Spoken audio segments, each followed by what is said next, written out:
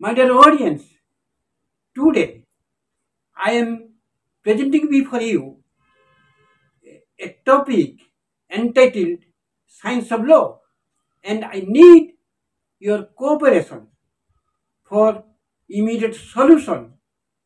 Also, I tell you, it is my personal feelings. So let me start. The topic entitled Science of Law. As you know, we consider our judges as another names of God and Goddess because they are embodiment of justice. So I want to tell you what I felt. As you saw, when any trial begins, before beginning, the plaintiff or the defendant, they were asked to utter in the name of Holy Gita that whatever they will say in the court, that is their true person. They will never tell lie in the name of Holy Gita. But I am shocked. Is it proper? Will the plaintiffs or defendants or witness, they always speak the truth? I think it is not always true. That's why I am telling you that if it is not always true, they follow sometimes large statements, the statements which are false sometimes. So why they touch the Holy Gita? I think the Gita, the holistic quality of the Gita may be hampered because Gita is our Hindu sacred book. We love Gita, so we can defy Gita. Also, since India is a secular nation, so why there is only Gita? Why not there is Bible, Quran, and Granth Sahib? Why not they keep all these books? Because India is a secular nation. So my appeal to all judges of the all courts, high courts and Supreme Court, that also I appeal to the law minister of the central that there should not be our holy book on the corridor where the witness stands or plaintiff or defendant stand and say that in the name of Holy Book Gita, I will never speak lie. So, they will simply tell, please do not keep their Holy Book Gita. Second point, I tell you, whenever any judge, please don't take in another way. Whenever any judgment or verdict comes out, and the judge takes much time, and also the verdict comes or judgment comes in pages, I found in in case of one case, the judges, our honorable judges, use so many pages of papers. Even in one case, they begin 300 pages of verdicts, or sometimes 1,000, sometimes 3,000. I do not understand why so many papers they use for a single case. Is it not possible to make it short or to make it summary or abstract? As a PhD scholar, write a thesis and comprises of 500 pages, but whenever they give a abstract, it is one page.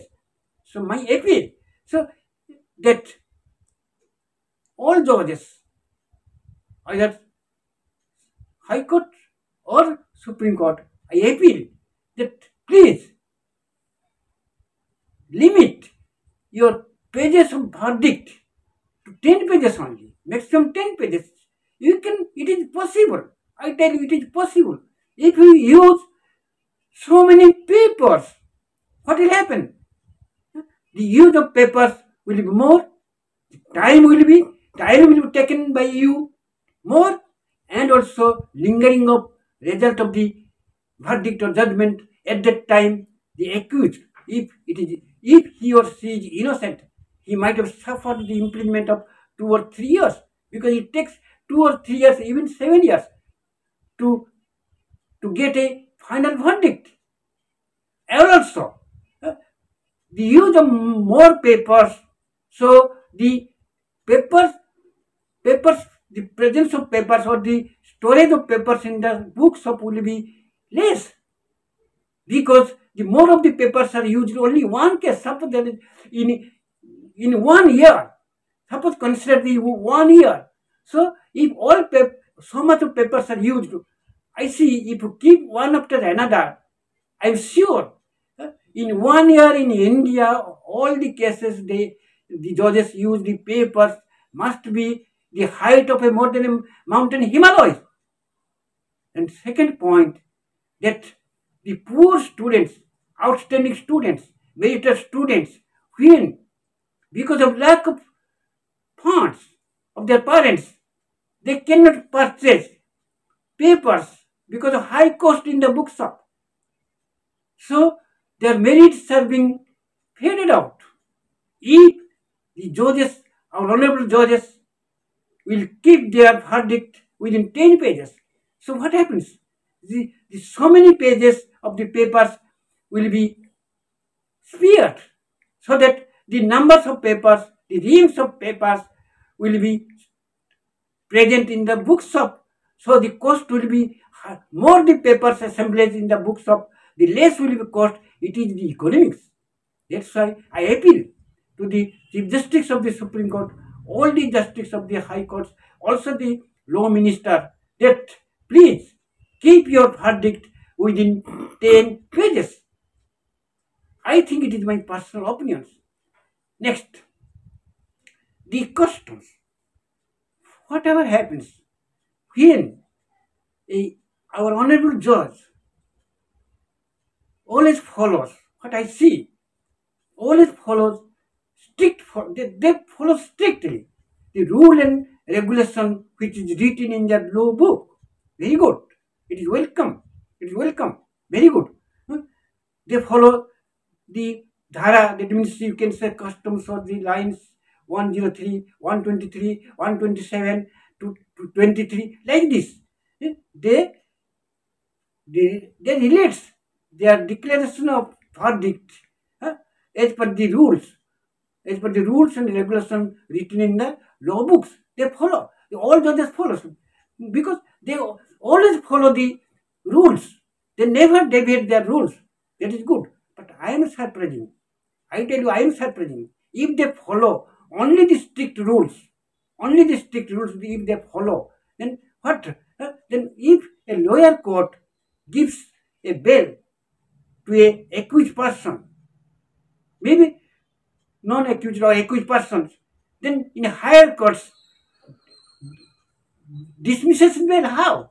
If a lower court gives punishment to a accused person, the higher court make him or her free. How?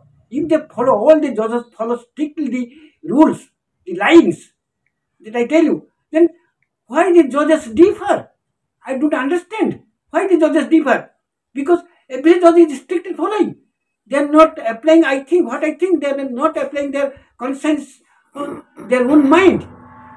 If they follow always, what I see, whenever a innocent person is caught, what I say, the example I tell you, whenever an innocent person is caught by the police or by the by the police, so the innocent person cries that I have not done this blunder, I have not done this mistake, I have not done any harm. But the police says, or the lawyer says, the court needs proof.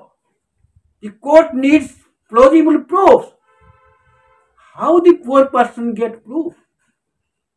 Rich culprit, rich culprit having money power, they can get proofs of hundreds and thousands. They can arrange witness of hundreds and thousands. How the poor people having no money with him, even if he is innocent, how he will collect the proofs? How he will gather the witness? Because every witness they need money to give their opinions. So it is not. I think it is not proper. If so that it is my humble submission to Chief Justice of the Supreme Court and all the Justice of the High Courts and lower courts that I request change our constitution. Don't follow always the rules, the lines, and change the constitution that 60% rules to be followed, 40% consigns your own brain. If you feel, even there is no witness in case of poor people, innocent people, I tell you innocent people, if there is no proof, there is no witness, then if you think, judges, your majesty, if you think, honorable judges, that this person is really innocent, has done no fault, then give him liberty, or give him him or her liberty. You please use your conscience so that I will see, because what I feel, about 40 to 50% innocent people are being punished. 40 to 50% culprits are being freed because of money power, because of political stand. So it is my humble request to our Prime Minister also, to the Law Minister also, to the Chief Justice of the Supreme Court also, please give liberty to our honorable judges to apply their, give them liberty to our honorable judges to apply their free mind, free conscience, free brain, so that most of the innocent persons will be saved, their family will be saved. Do you know?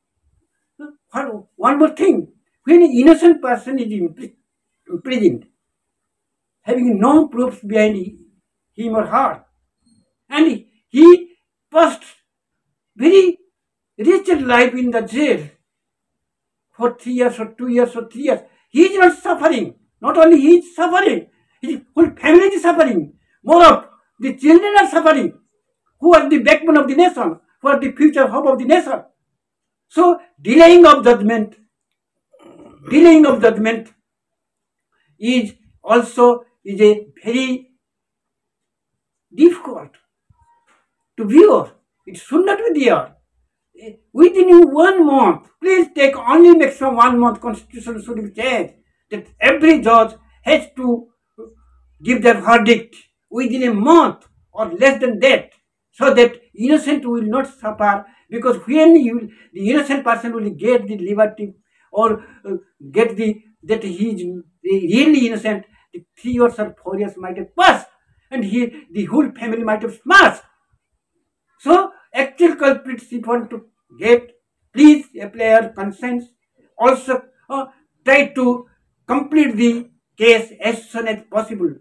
And also I request the lawyers, if you believe in God, because as you know, what we do, if we are doing injustice, if we are supporting or we are fighting in favor of a real culprit, if you understand, if you feel, and of course, because you are a very great lawyer, powerful lawyer, eminent lawyer, you can make free to the culprit.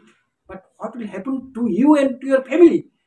Because if we believe in God, the work we are doing, the indecent work, the improper work you are doing, and that bad influence adverse influence must come to your children. Maybe possible. It is possible. As a scientist, I know what we do. We don't have any rebirth. But what we do, if we do some bad work or faulty works, we are suffering in this life. It is sure. It is certain. It is scientific. So always everyone try to follow the right path. So try your best to give support to the innocent and go against, do against the culprits. So I think the earth will be heaven, and our mission of developed nation will be a great successful. So in the last, I tell you again, I beg for all that if I am wrong, I am sorry, but if I am right into certain extent, please follow my advice as a educationist, as a scientist, as a poet, as a writer, as a orator. So I thank you all. Hope my effort to change the society may help to lead India into developed one, to bring heaven to the lands of India. Thank you.